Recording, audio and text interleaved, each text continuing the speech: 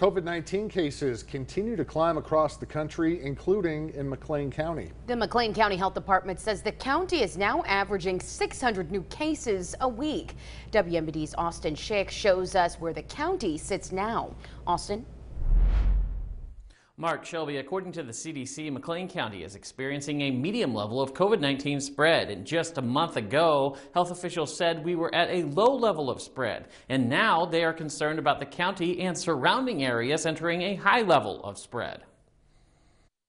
If you're on the fence about getting vaccinated, now is the time to really seriously consider it. COVID-19 cases rising in McLean County. The CDC classifying McLean County as a medium level of community spread for COVID-19, but McLean County health officials believe it could soon change. We go into high community level, and if we do, we really need to start thinking about going back to those same actions that we were taking back in January when we had those really, really high levels.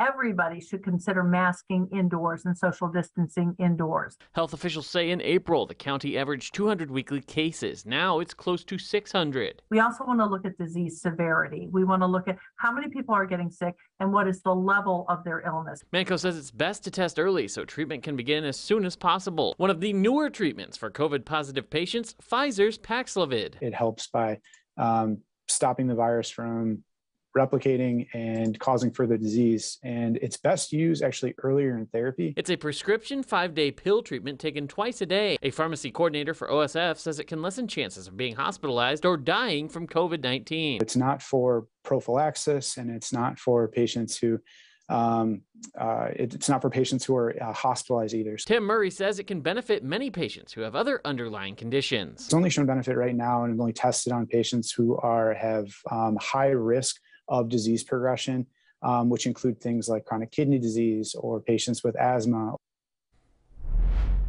Now, Manco and Murray say the best protection is still getting vaccinated and boosted. And Murray says if you do test positive for COVID-19, talk with a doctor before taking Paxlovid, as it has many negative interactions with other drugs. Shelby?